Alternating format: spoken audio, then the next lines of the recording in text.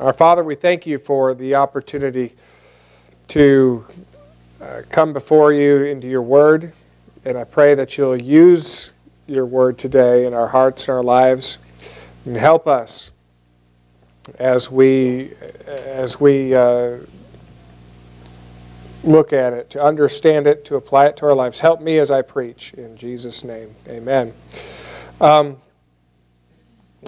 What we read in John chapter 6, Jesus compared himself to a little bit to the manna that came from heaven. And he goes a little further than that, and he makes a statement of one of the I am statements of Christ. He said, I am the bread of life. And he just kind of took that a little bit further, and of course, as we read, he said, whoever eats my flesh and drinks my blood will have eternal life. The Jews missed the point at that point. The people who he was speaking to, it sort of went over their head a little bit, and they began to ask themselves, is he going to make us eat him? What is he talking about? We're going to eat his flesh and drink his blood, and that's how you have eternal life. And so they missed the point of what Jesus said. Many of them were offended. Many people today miss the point of what Jesus said when he said, whoso eats my flesh and drinks my blood, he says, will have eternal life, and I will raise him up at the last day. They missed the point in that they take literally what he meant as a metaphor. Jesus did not advocate cannibalism as a means of grace to have eternal life. And he instead spoke of a complete trust in him for eternal life. That was a metaphor for placing your faith and your trust in Christ alone. You think about it this way. To sustain your physical life, you put your faith and your trust in your food. Do you not? Now, some of us misplace our faith and trust a little bit. We might have misplaced it a little bit over Thanksgiving. I place a lot of faith and trust in pecan pie. But you eat something thinking, if I eat this, it's not one, it's not going to kill me, and two, it's going to give me energy to continue functioning as a body. And so you trust in your food to sustain physical life. That's what the Israelites did coming out of Egypt in the desert. Manna came from heaven. God gave that to them, and they ate that, and it gave them life temporally. And Jesus says, I'm the bread of life that came down from heaven, and so you have to eat me. And of course, that's a metaphor, but he's saying you have to place your trust and your faith in me. Those who miss the point teach that you literally eat the body and blood of Christ in order to be saved. If we believe that this morning, I would have taken the whatever that was and held it up, the little square of unleavened bread, and held that up and muttered something in Latin, and that would be a problem because I don't speak Latin, and muttered something in Latin, and then poof, it would change into the body of Christ, and then when you eat it, you're eating the body of Christ, and that's how you get saved. And the same thing with the cup. And to accommodate that teaching, that's what they do. And it may even sound a little silly or even sacred, coming whatever background you come from, but it's actually very dangerous, because teaching people that eternal life is gained by something that you do is not Christian. In fact, it is anti-Christ to teach people that they have to earn salvation through any means, much less through eating Christ. The spirit and influence of Antichrist is alive today and well. Antichrist is in the world. People talk about, when is Antichrist coming? What are the signs? What color is the moon going to turn? And all this kind of stuff. And really, the Apostle John said that Antichrist has already come into this world. Maybe not the Antichrist, but the spirit of Antichrist. It appears in many forms: in liberalism, in legalism, in false religion, in Darwinism. It appears in materialism. Antichrist flows through the airwaves to be broadcast on your radio and on your television. It streams over the internet to appear on your computer screen or on your cell phone screen. Antichrist appears in the highest levels of government and seeps down to the lowest layer of society. You will encounter the mind and spirit of Antichrist when you go to work, when you go to the store, when you go to the movies, at the ball game, at the school, at the restaurant. You'll rub elbows with Antichrist when you turn on your television or radio or computer or phone. You'll encounter Antichrist wherever you go in this world. How can you avoid that influence? If you're surrounded by it, immersed in the culture, how do you avoid the influence of Antichrist? Why do you want to avoid it? If you're looking at me and saying, well, I don't want to avoid it, then you've got a bigger problem. But how do you avoid how do you go through life and not be influenced by this thinking and this way of life that is Antichrist? That by Antichrist, I don't mean some boogeyman coming to dominate the world. I'm not worried about that, because when he comes, I'm going to be gone. Amen. And so I'm not looking for the Antichrist. I'm looking for Christ to come and call us home. But I'm talking about the spirit of Antichrist. Jesus wanted his disciples to be on guard against the influence of Antichrist when he came and when he was discipling them.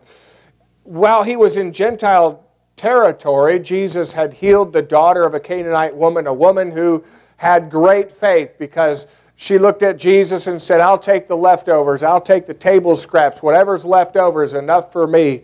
And he praised her faith and healed her daughter. Then Jesus fed 4,000 people with just a few loaves of bread and a couple of fish. And then Jesus returned to the region of Galilee, returned to the Jewish people.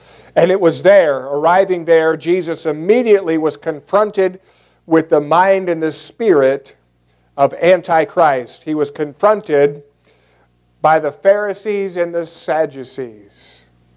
This morning I want to speak to you about the need that we have, if you haven't caught on yet, the need that we have to avoid this spirit of Antichrist. We are going to talk about how to guard against that Antichrist attitude and not let it seep into our lives. We're going to see Christ confronted by that, see how it affected him. And then we're going to see how the disciples of Christ handled the same spirit when Jesus warned them about it. And looking at these things, I want you to grasp that, I want you to grasp the fact that the spirit of Antichrist is alive and well in America this morning, and that it lives closer than you even imagine. I want us to learn how to guard ourselves against the spirit of Antichrist. And so we can learn to effectively serve our Lord and Savior and not fall away. And not fall to a place in sin or in bitterness or in our lives where we are no more of use to Him and no more living in His blessing. I want you to look at Matthew chapter 16 with me if you're not there yet.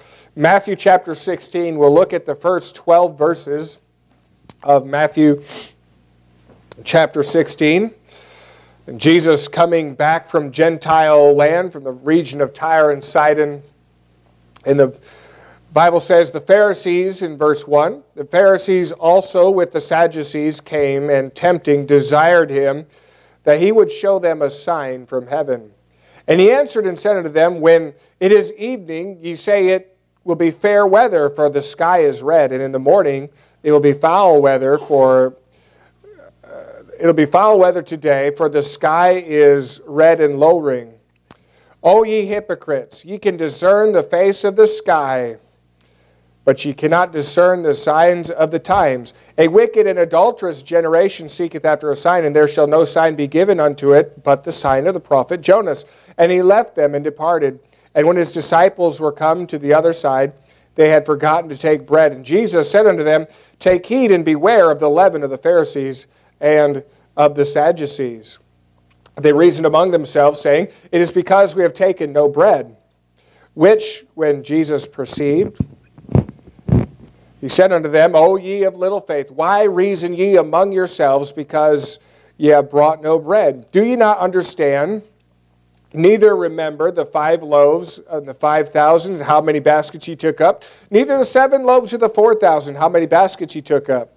How is it that you do not understand that I spake it not to you concerning bread, that ye should beware of the leaven of the Pharisees and the Sadducees? Then understood they how that he bade them not beware of the leaven of bread, but of the doctrine of the Pharisees and the Sadducees. How do you guard yourself against the spirit of Antichrist? How do you avoid that influence and that evil that seeps in? It's all around us. How do you avoid that? Well, first of all, identify the Antichrist spirit. Identify the Antichrist attitude of the world's thinking. You have to identify it. You have to know what it is. You have to figure it out. Identify the world's thinking, how it is Antichrist. In the first 4 verses, Jesus here runs into the Pharisees and Sadducees, and the first thing they say is, show us a sign from heaven. They're demanding to see from Jesus some sort of proof that he is the Messiah.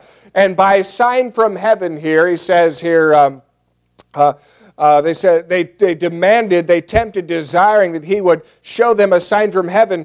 And what they mean here is not just any sort of miracle. They're not saying, heal a broken wing on a bird and make him fly again, or maybe turn this apple into a plum or something like that. They're not looking for that. They're saying, we want you to perform some kind of miracle in the heavens, some sign, like make the moon turn to blood, or call down fire from heaven, or rearrange the stars in their constellations. If you're really the Messiah, you can do this. And they had a motive for their demand. In verse 1, it says they came and tempting. They were tempting him. They were testing him. That was their motive. Not to prove that he was the Messiah, but to disprove that he was the Messiah. That was their motive. They didn't come to him in faith. They came to him in doubt and skepticism, and they were there not to prove that Christ was Messiah, but to prove that they were, in fact, right. They didn't believe he could perform such a miracle, and that not doing so at their demand would prove that Jesus was a phony. Jesus answered not by rearranging the stars or calling down fire from heaven or turning the moon purple or whatever. He didn't answer that way. He answered by exposing them as hypocrites. And he exposed that they had already refused to believe many signs, and now here they are calling for a sign. That's the hypocrisy of it. He answered, said to them, verse 2, when it is evening, you say it will be fair weather, for the sky is red. In the morning it will be foul weather today, for the sky is red and lowering. O ye hypocrites, ye can discern the face of the sky, but can ye not discern the signs of the times? And so they wanted a sign from heaven, and they looked to the heavens. Jesus said, you guys look at the sky all the time, and you read signs in the sky. Red sky in morning, sailor take warning. Red sky at night, sailors delight. So you guys know that little ditty. And it says you can read the signs in the sky, but not the signs of the times. So they refused to read the signs Jesus had given to them, that he was the Messiah. Jesus had healed all kinds of diseases and deformities. In fact, at their protest, they came to him in the synagogue on the Sabbath day and said, here's a guy, and his hand is withered. I don't know what that means. It just means that it wasn't working right, and it was deformed, and it was messed up. And Jesus said, stretch out your hand. He stretched out his hand. It was whole, and then they went nuts. They were all mad. You broke the Sabbath because you did that. They didn't believe that sign. He exercised control over the weather, stepping out on the storm and saying, peace, be still, and immediately it was. He cast out demons that they could not cast out. He fed thousands with a sack lunch, twice. He caused the blind to see and the lame to walk. He caused the mute to speak. He could raise the dead. He raised up Lazarus from the dead. And what did they do with these signs? They said he casts out devils by Beelzebub, the prince of devils. They said he heals on the Sabbath day. He must be of the devil. When he raised Lazarus from the dead, they plotted to kill him so that the walking evidence would not be there. So Jesus was right when he said, "Oh, you hypocrites." They demanded a sign when they had no intention to believe any sign that he performed. They were wicked. They were adulterous. That's their wicked lifestyle, their unfaithfulness to God, in the same way as an unfaithful spouse. They were unfaithful to God, yet they claimed to be experts in religion and experts on God. Now it's interesting here that the Pharisees and the Sadducees were united together. Look at verse 12. It says, "Then understood they how he had bade them not beware of the leaven of the bread, but of the doctrine of the Pharisees and of the Sadducees." I want you to notice that little word "and." The doctrine, singular, of the Pharisees and the Sadducees. That word "and" translates the Greek word "kai." And basically, that word can only be a word that combines two similar concepts together. It's a conjunction, and it's never an adversative conjunction. It can never be translated "but" or "yet" or anything. It has to be "and." All right? It has to be complementary things. In other words, these two parties are joined together in agreement on this doctrine. But that doesn't make sense, really, because the Pharisees were the religious conservatives who believed the Old Testament. They believed in angels. They believed in heaven. They believed in hell. These were men who often had to work for a living because they came from a working class. Even Saul of Tarsus, who became Paul, was a tent maker because he was not a rich man, even though he was a Pharisee. And these men believed in keeping the law to the letter.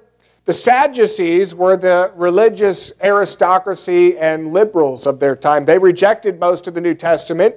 They controlled the priesthood in the temple and made a fortune from selling animals in the temple and exchanging money in the temple, ripped people off. And they were rich. The Sadducees were, they denied the existence of angels. They denied the eternal state of man's soul. They taught that once you die, that's it. There's no eternal life in the teaching of the Sadducee. Now, the Pharisees and the Sadducees should not be able to get along.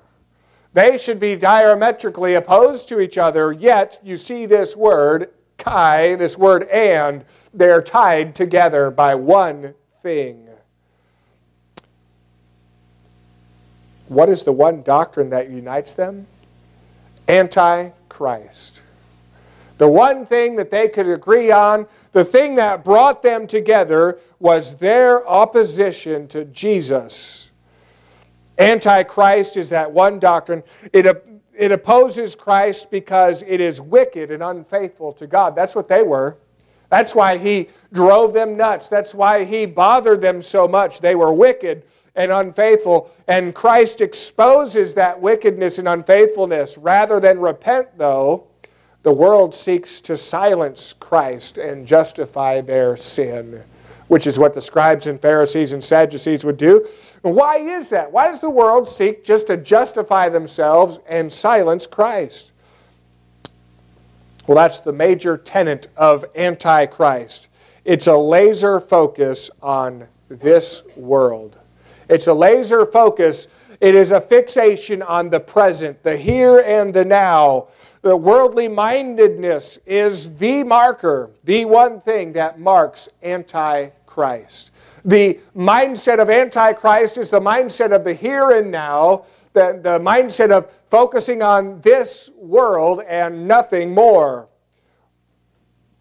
The things of this world take priority to the mind of Antichrist. Pharisees had a lot of prestige in this world. They were the religious gurus. They had great followings. They had fame. They had a good living. They had esteem of men. The Sadducees had a lot of power and a lot of wealth in this world, and that's what they lived for. And if Christ was the Messiah, they stood to lose most of that, if not all of it. So it didn't matter what sign he performed. They didn't ever plan to believe in him because they didn't want to let go of this world that they gripped so tightly. If Jesus had called down fire from heaven, turned the moon to blood, or rearranged the stars in heaven, or sent a comet shooting across the sky, they would not have believed him. You say, how can you be so sure? I mean, that's pretty convincing. If a guy came to Mowequa and said, all right, we're going to have an evening service, and we're going to go outside, and he goes outside, and he says, you see the moon? You say, yeah, there's a full moon out. He points at the moon, it turns red. Be creepy, wouldn't it? He says, that's not all. He points at the moon, he goes like this, and the moon follows him all the way across the sky to the other end of the sky. And you say, good night, that would be convincing.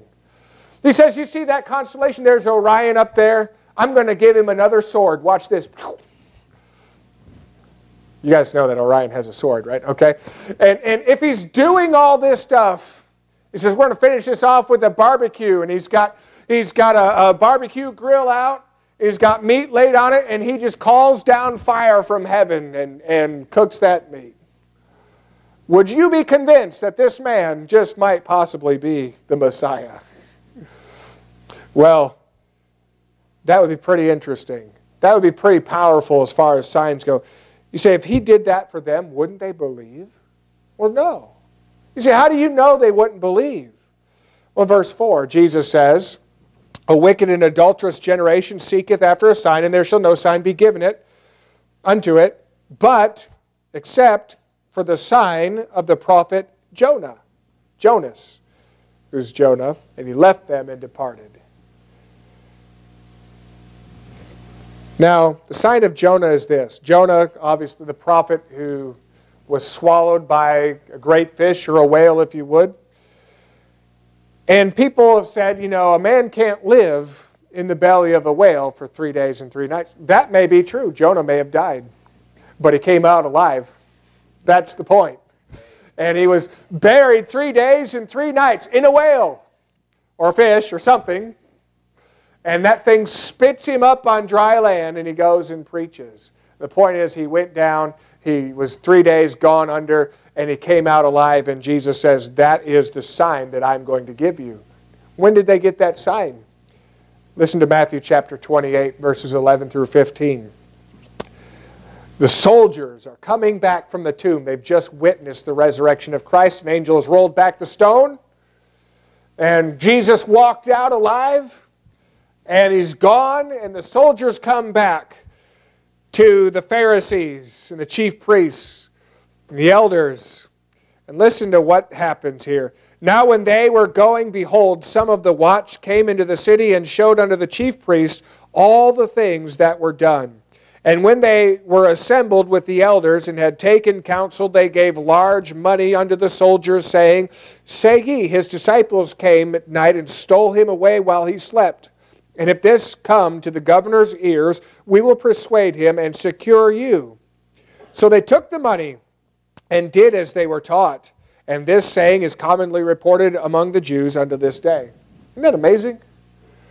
Jesus told them in advance, I am going to die and I'm going to rise from the dead. That's why they sent soldiers in front of his grave. They said, he claims he's going to rise from the dead. Well, we're going to prove that wrong because we're going to put a guard in front of his grave for 3 days and 3 nights. Then Jesus rises from the dead, even though there's a guard there, and the soldiers come back and say, guess what? Jesus just rose from the dead. And they say, here, take some money. Visa, MasterCard, you can take it all. Take all this money and say it was a trick. They know Jesus rose from the dead. They heard him predict it, and yet they will not believe. They refuse. They even covered it up. Why? Because they are focused on this world. They are ever worldly minded, and that is the spirit of Antichrist. They don't want to lose all that they have so that Jesus can rule over them. Now you need also, and I need to beware and identify worldly mindedness. It's Antichrist. Worldly mindedness is a focus on pleasure rather than purity. Worldly mindedness is a focus on material things rather than on eternal things. It is a focus on prestige and reputation rather than on the truth of Christ and the gospel. It all comes down to one thing. It comes down to priority.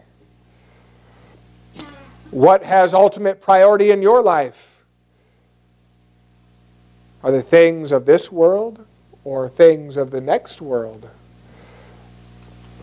A week ago, I ran a half marathon. I didn't even finish close to the guy who won it. I mean, before the race, I had visions of grandeur dancing through my head of how high I was going to finish in the race, and I was going to take hardware home. That was my goal.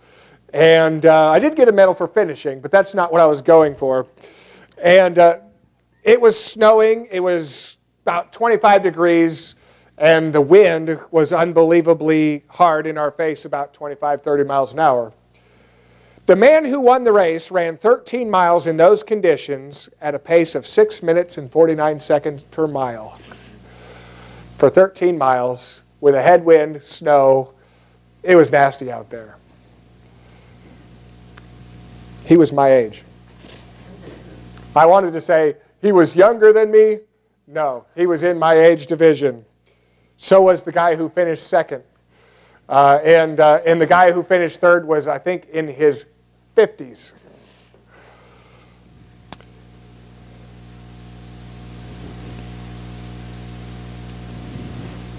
You know what it was? Priority. All right? Those guys made running much more of a priority than I did. He gave more time to it. He endured much more than I did. And on race day, his priority was not his comfort. His priority was not, can I live? His priority was, I am going to win this race. He was there to win. He wasn't there to finish. There was a lot of people that were there to finish. I was there to win for the first 7 miles. I was there to finish for the last 6. You see the difference? And he was there to win through the whole thing. That's what a priority is. All right? What is a priority? It's something you give much time to. It occupies your life. So what is your priority? What occupies your life today? What are the priorities? Are there things that have set your affection above, or are they things here on the earth? Identify the Antichrist attitude of the world's thinking. That is worldly mindedness. Look at your priorities. Now that we've identified the Antichrist attitude, what should we do with this information? How does this affect us? Well, if we identify it, there's one thing we can do for sure, and that is this. Refuse to allow that thinking to guide your heart. Refuse to allow worldly mindedness to be your guide, to be what drives your decisions, to be what sets your priorities. Refuse to allow that thinking to guide your heart. In verse 5, Jesus, he gets on the boat and rides across the sea again. They're going somewhere else with his disciples. And they forgot to take bread. In verse 5, and when his disciples were come to the other side, they had forgotten to take bread. Jesus said unto them, take heed and beware of the leaven of the Pharisees and of the Sadducees. In verse 12, we found out that that leaven was not bread, it was doctrine. And now the disciples here they're unloading the boat. They're on the other side now. They've gone across. They're unloading the boat, basket after basket, and they get out the food basket, and they look in, and there's one loaf of stinking bread in there for all 13 of them. Mark chapter 8, verse 14 says they had one loaf left, and they're looking around and said, all right, you know you do this, guys, when you go somewhere and you forget something, and you look at each other. And say, you forgot. No, you forgot. You didn't remind me. Well, you didn't remind me to remind you. And you don't do that? Okay, nobody does that. Anyway, and so they're looking around. And then, who forgot the bread? And Jesus overhears this, and this is what Jesus does. He takes everyday conversation. He always turns it into something of a teaching moment. And so he hears them talking about that, and he says, and perhaps he sat silently in the boat all the way across, kind of stewing over this encounter that he's had with the Pharisees and the Sadducees, he's not in a good mood, I don't think.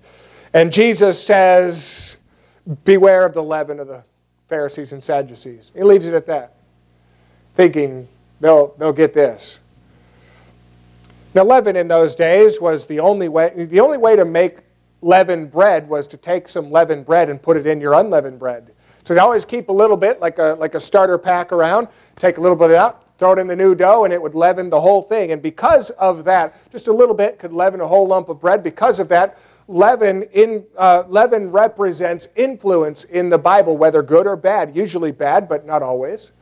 And so Jesus is saying, using leaven as a metaphor, Jesus is saying to his disciples, watch out for the influence of the scribes and Pharisees' doctrine. Watch out for how it permeates society and don't let it affect you. And he was saying, don't allow their teaching and thinking to influence you. It was a warning. In fact, you read this passage, that is the major thrust of this passage. Watch out for the leaven, watch out for the doctrine of the Pharisees and the Sadducees. Why did he warn them? Because they needed warning. All right? Jesus doesn't just say stuff to say stuff. He doesn't waste words. We're pretty good at wasting words. You say, preacher, you're really good at wasting words. Jesus didn't mince words, didn't waste words. He warned them because they needed warning. They were affected. One time Jesus was teaching and they came to Jesus and said, don't you know you've offended the Pharisees? And Jesus said, big deal. They were still a little bit under the influence of these people. This morning, Jesus says to all of us, don't allow the thinking of this world to influence and to guide you. Refuse the direction, refuse the influence of Antichrist. That's what he's telling us. Why does the church so often look like the world? Why is that? That Christians look like the world, talk like the world, dress like the world, act like the world, laugh at what the world laughs at, fear what the world fears, subscribe to the world's standard of morality, follow the world's goals, and use the world's measure of success as our measure of success. Why do we do that? Why do Christians look like the world? It's because the thinking of Christians in the church is so often guided by that world's influence. And so let's refuse to allow the spirit of Antichrist to guide us, to guide our hearts. What does the song say? The world behind me, the cross before me. The world behind me, the cross before me. It's a little repetitive, isn't it? The world behind me, the cross before me. But it's on purpose. No turning back. No turning back. Why does that happen? Because I've decided to follow Jesus. You know that? And until you refuse to let the world's thinking guide you, you haven't really decided to follow Jesus. Or you may be a Christian, but you're living a weak Christian life. Refuse the world's influence. That's what Jesus is telling his disciples and telling us. You need to identify Antichrist. Worldly mindedness is Antichrist. Refuse to allow that thinking to influence and guide you. How can you do that? There's one great principle that will help us to refuse the world's guidance and follow Christ, and that is this: let heaven be your greatest influence. Let the next world be the world you live for. As the Apostle Paul said, set your affection on things above, not on things of the earth. In verse 6, the disciples had missed his point. He said, beware of the leaven of the Pharisees and the Sadducees. They reasoned among themselves, saying, it is because we have taken no bread. They totally missed it. They took Jesus very literally. Sometimes if you take Jesus literally, you get problems. You get people trying to be cannibals when taking communion. You get people getting all mixed up about things, and they were mixed up. And they should have known better. Why should they have known better? Well, because of what Jesus just did. He said, look, if it was about bread, don't you think I could feed us? I mean, we got a loaf here. And I fed 5,000, I fed 4,000. You think I can't feed 13? That's what he's saying. This is why Jesus would say to them, O ye of little faith. Because they were so occupied with little things. You know, little faith is occupied with little things. The things of this world. That's what little faith is fixed on. Lord, give me more stuff. Lord, bless me with more things. Lord, make it work my way. And that's what little faith prays for all the time. Doesn't mean you can't pray for those things, but that's the fixed focus, the laser focus of little faith. That's what they were occupied with, the little things. And there was something much larger going on, but big faith sees the larger picture. Jesus' disciples here were focused on the world and worldly things. So Jesus seeks to refocus them here on eternal things, to make the world to come more of an influence on them than their everyday lives in this world. Now that would be a process. In fact, a little while later here, Jesus is going to predict his death, and Peter doesn't take it so well. Verse 21 of chapter 16, from that time forth Jesus began to show his disciples how that he must go unto Jerusalem and suffer many things of the elders, the chief priests, and the scribes, and be killed, and be raised again the third day. Look what Peter says, verse 22. Then Peter took him and began to rebuke him, saying, Be it far from thee, Lord. This shall not be unto thee. But he turned and said unto Peter, Get thee behind me, Satan. Thou art an offense unto me, for thou savorest not the things that be of God, but those that be of men. And see, it's a process here, because Jesus said, I'm going to die, I'm going to be buried and rise from the dead. And all Peter heard was Jesus was going to die. He was done listening at that point. And he says, No, Lord, this can't happen to you. You're the Messiah. He's totally missed the point, because these guys were thinking, we're going to rule and reign now. Jesus is going to sit on the throne. They're thinking about this world. Jesus begins here the process of refocusing them on the next world to let heaven be their greatest influence, and that would happen. Let me ask you this. How much does eternity influence your everyday life? How much does it influence the way you speak, the way you treat others, the way you invest your money, the way you plan your week and how you spend your time, or the people you hang out with? How much does eternity influence those decisions? Let me give you the key. The key is this: let heaven be your greatest influence.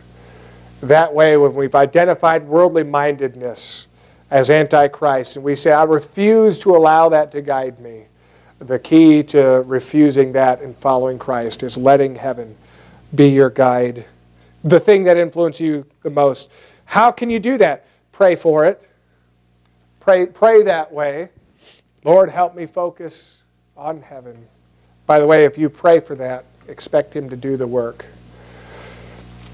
Spend time daily in the Word of God. Re-examine your goals in life. You ought to have a devotional time. You say, I come to church and I hear preaching and that's good enough for me. You ought to spend time every day with the Lord. You say, I love Jesus. Never talk to Him though. Really? How's that work when you were dating? You say, I love Jesus. I'm going to spend no time with Him. I don't care what He says.